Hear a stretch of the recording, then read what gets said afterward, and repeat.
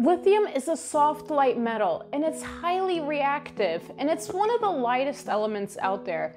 So when people pick up a lithium battery for the first time, one of the first things they notice is its weight compared to the alternative batteries that we're used to, made with heavy lead plates and acid. Now, along with that, people might also notice right off the bat that they are noticeably much more expensive compared to what we're used to. A frequent question is the price increase of lithium batteries worth the benefits that they may bring, as one of them being the weight reduction? Now, before I even dive into my own personal opinion, I do want to spend a quick minute of going over what exactly is the difference between, if you do get a lithium battery, what benefits could they possibly bring? Besides their weight reduction that you will notice right away, it is a vast difference. I remember the first time I picked one up, I was like, is this empty? What's going on? It literally felt like picking up an empty box. But they are definitely smaller in size compared to lead acid batteries.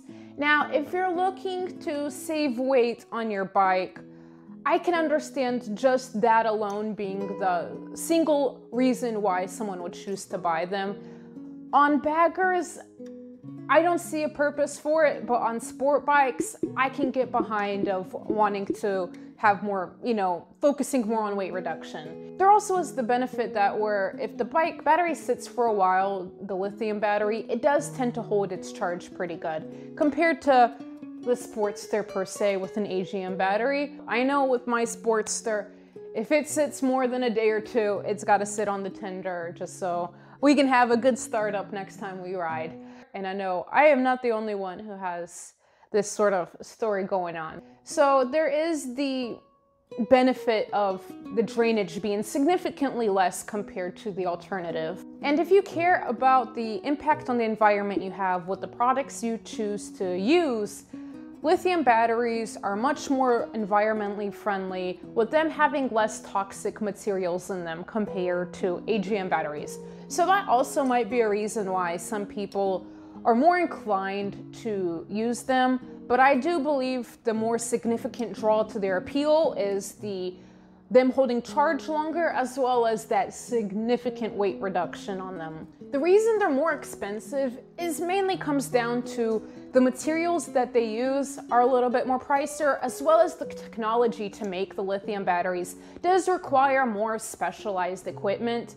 And this kind of falls into for why they're more expensive. Fact still remains fact, and lithium batteries are not ideal for an all-around performance as a battery, where they definitely do struggle on startups in colder weather.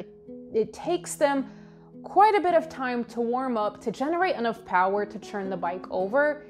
And for people who live in colder weather areas, or areas where the early morning is much colder, this definitely could be a nuisance. I did mention how they do hold their charge much better compared to AGM batteries, but it is also worth stating that lithium batteries do require a specific type charger for them to be charged.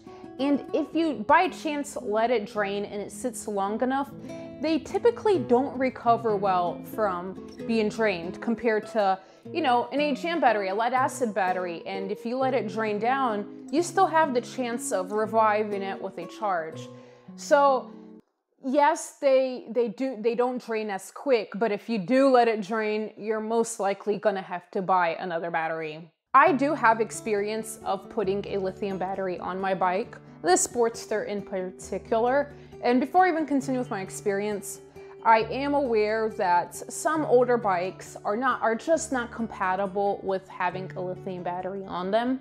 However, I am not a fan of them. I'm just gonna get to the point right away. I am not a fan of them. I had put one in, and there is, I'm sure if you Google, you will see many people talk about them catching fire and getting caught. And I was one of those people where I put it in, I went for a ride.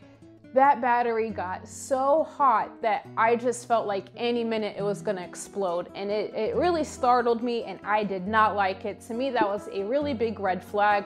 I got rid of it right away. Now, if you go and ask 100 riders out there, you are gonna find same exact situation. Either some people are really for them, or some people are really against them, don't want nothing to do with them, and will talk about, you know, them getting caught or those stories of them catching fire.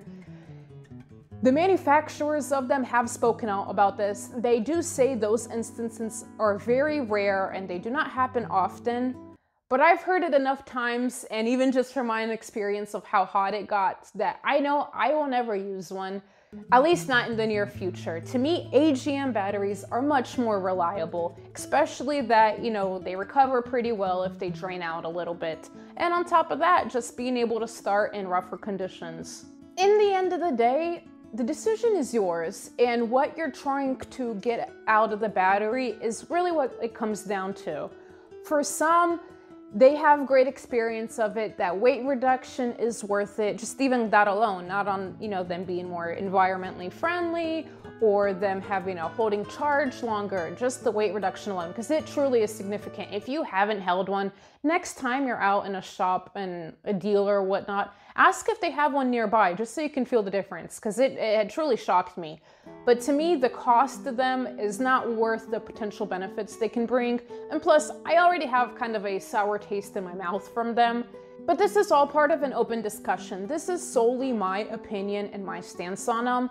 You could probably be truly for them and think that I'm just, you know, talking a bunch of smack or I don't get it and whatnot. And if that's you, put your feelings out in the comments. You know, I am not here to say that my opinion is the correct opinion, but if you're for them or against them, let me know in the comments and let me know why. Maybe, you know, I am definitely curious to hear people who are for them and why, because the majority of people I've ever met, I